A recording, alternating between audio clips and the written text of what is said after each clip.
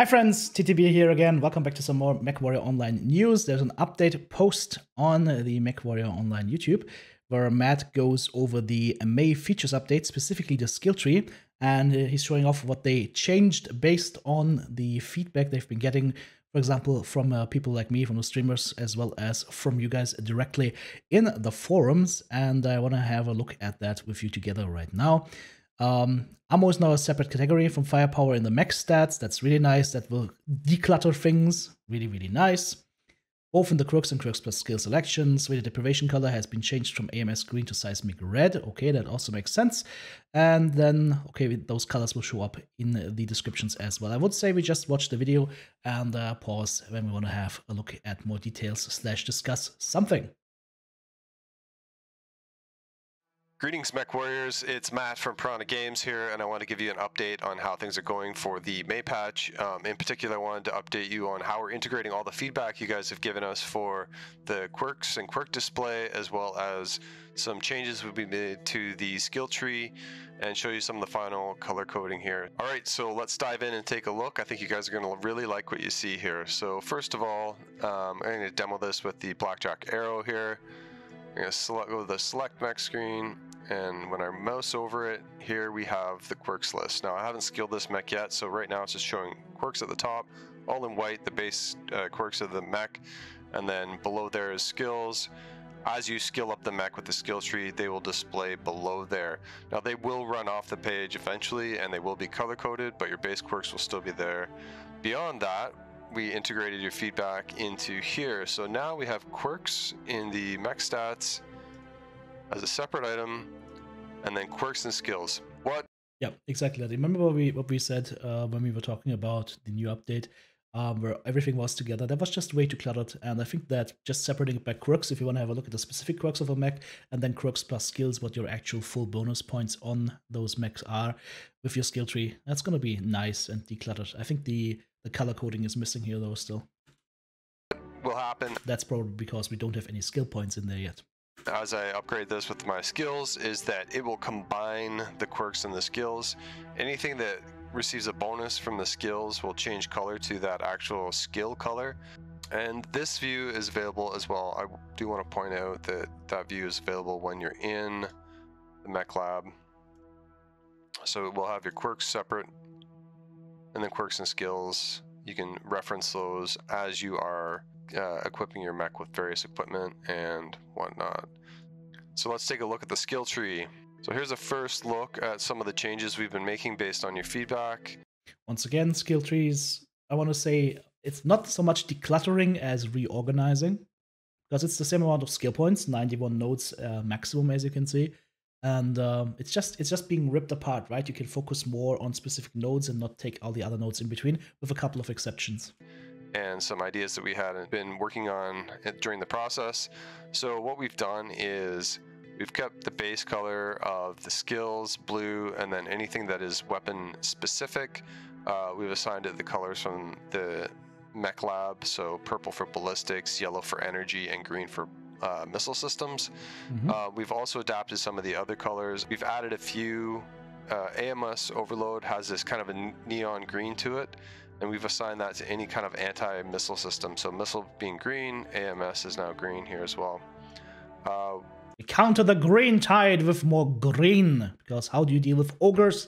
Bigger ogres, or in this case more AMS. For the trees that are combined, we wanted to add some slight color variation, and we did that by darkening the speed tweak nodes around the rest of these kinetic burst nodes.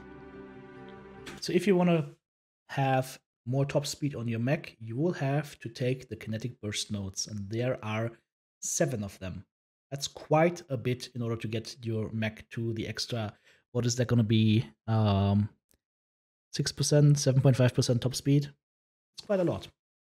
Hard break, however, does not have any kind of requirements, as you can see.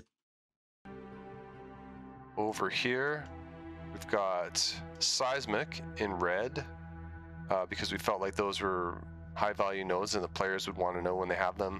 So seismic nodes show up in red on the target info gathering / seismic sensor tree, and you we'll see that same color in the quirks as well. Now, the reason that you have to actually go through the 5 nodes of target info gathering before you can get Seismic 1 and 2 is because Seismic is viewed as a high value skill node, and they didn't just want to give it away for free, so to speak. So you have to invest 5 plus 2 points to get Seismic 1 and 2. But with a loadout like this, I would probably always recommend to get Seismic 1 and 2. It's just such a really nice thing to keep you alive. And target info gathering right here, guys, don't dismiss that. That is what, 35% faster target info gathering to get information about your enemy mech and see where it's damaged so you can shoot at the proper spots. Don't underestimate that. That's a good combination. Radar deprivation, we feel like that's more like an anti-missile system, denying the enemy radar locks. So we grouped it with the same color as AMS. And then as well, ECM, you can't. We'll have to take sensor range, by the way, to get radar derp. So radar derp is also considered high value, and it's hidden behind sensor range. And enhanced ECM is on part of that tree as well. I'm not sure whether I agree with enhanced ECM being part of that, because ECM only works on ECM mechs, whereas Seismic and radar derp works on all mechs. So in my opinion, those enhanced ECM nodes, personal opinion, those enhanced ECM nodes should be their own thing, like advanced zoom.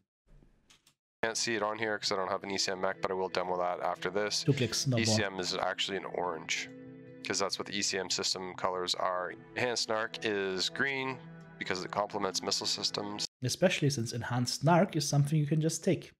But enhanced ECM requires you to go deep into a tray. You know, I think that's the one thing I would say, the one glaring criticism I would have at this point in time. But everything else is looking better. And then finally, we've made consumable slots a purple. Now, a couple other improvements I really want to point out here is that we've really been testing and iterating on all of the way you interact with the skill tree system. You can, you know, obviously select these nodes. Much better than before. Much better than let before. Let me buy some skill points here.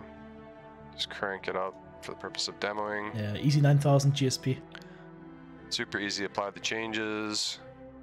So as you notice, these radar deprivation are green here. So I'm going to quickly go into this, mouse over. You can see sensor range 35 and radar deprivation plus 40% in green on there. And then the same reflected in the mech stats as well. Sensor range and radar deprivation. Again, you can just see separated quirks, and then quirks plus skills gives you a compiled list of all the bonuses that your mech has from the mech quirks and the skill tree system. Another thing I wanted to show you here is as I mouse over this node, it shows me that that's the only one I'm going to be buying a skill point for, because the rest of these are, okay, I'm going to unlock, or I'm going to unequip all those. I mouse over here. For these, it shows the re-equip icon. Re-equip icon is that little like white arrow, and then if it has an SP icon, means skill point, that's the one that you would have to buy a skill point for. For this last one, it shows a skill point icon. So it's a lot more informative. This becomes re-equip, this becomes a skill point icon. What I would recommend, by the way, for these videos, Matt, if you're watching this, try and get this into full screen. That makes it a little bit easier to read. I know that's in the window right now, but if it's possible to either go full screen or at least full window, that would be easier to read. Or in post-edit, just take it and make it bigger. Skill point. So maxing out your trees is a lot easier, a lot more visually pleasing, and a lot more informative. Right here, this indicates 4 skill points from top to bottom. Here as well. Here the same thing. I'm going to apply these changes. And then take a look at the... It's remote desktop? Yeah, that's what I thought. Mech. Apologies, my computer is loading very, very slowly here. Extra consumable slot plus 4. UAV nodes in blue from the auxiliary systems. Sensor range here. So I'm going to go back to the skills, grab a couple other ones. I'll show you what Seismic looks like. Show you all basically the color variations that we have. Well, I guess Seismic's going to be red. Skills. Also, apparently Adobe, like. Adobe Creative Cloud wants to get updated. So you can see the colorization. I'm going to grab these laser nodes here. The thing I really want you to see is how obvious it is what it is I'm getting and what I'm spending. I'm gonna apply these changes. So again, this build is a little bit slow simply because I'm running it across remote desktop. Roll over, as you can see, basically. That's saying that we had a real challenge picking colors that look good and made sense. I think they make sense. I think they make sense. I don't know if you saw that, but the only criticism I have right now from the skill tree is that I feel that ECM should be its own thing. Reason being that you only have ECM and ECM capable mechs. Other than that, no other mech benefits from selecting ECM, right? So that's the only thing. But I mean, maybe that's a balancing issue. I don't know. They've scrolled right off the page here. Too many quirks. You can see the fact that yes, you've skilled this mech, but it says check mech stats for complete list, and this is the mech stats. So here we are, quirks of the mech. You can always check that. Valuable source of information of what the base quirks are. And then quirks and skills compiles everything you want to know into one list of what all the. And how I understand it is that in a secondary iteration after this video was made, the ammo stuff was also put together into one spot, right? So that way it makes it more easy to see what's just like affecting your weapons, and then just the ammo stuff that would be in between right now, because it's just a giant blob right now. That would be somewhere else as well. That's what the images we saw before we looked at the video. Yeah, okay, perfect. Bonuses are. Another thing to point out is yes, this does also carry over into your mech lab.